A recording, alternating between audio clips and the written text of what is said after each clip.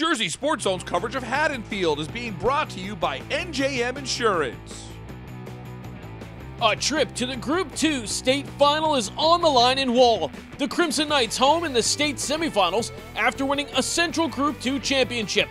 Haddonfield on the road representing South Group 2 in below freezing temperatures. Both teams with great chances in the first half thanks to set pieces. Katie McCormick sets it up inside the box. Sarah Smith comes in looking to finish, but just sends it over the net. Wall's turn now. Grace Gisoldi gets a great bend on it, but Haddonfield keeper Maya Olimpio turns it away just in time. That was close. Going into intermission, we're knotted up at 0-0. Haddonfield had trouble generating pressure on Wall up until here in the 48th minute. Katie McCormick hammers a loose ball, and it won't be stopped.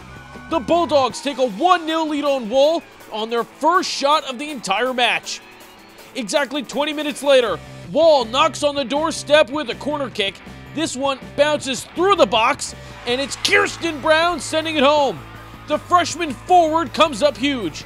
It's 1-1 with 12 minutes left. No more scoring though, so we go to overtime. In OT, Wall showed us why they're one of New Jersey's top teams. They steal possession, and check out the precision passing. The Rock reaches Mackenzie Tranberg, finds a lane, and rips it!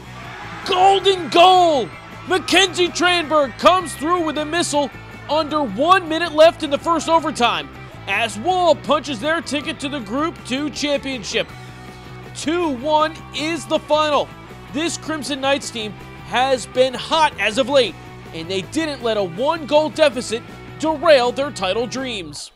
No, this was huge. We started off the season really shaky. I mean, we've had a lot of doubts against us. Even for this game, we thought we were going to lose. But when it came down to that last goal and it just went in, it was the best feeling because this team really needs it, and we earned it. We worked really hard for it. Wall will face Parsippany Hills in the Group 2 championship game Saturday, 5:30 p.m. at Kane University. From Wall, I'm Jay Cook with JerseySportsZone.com.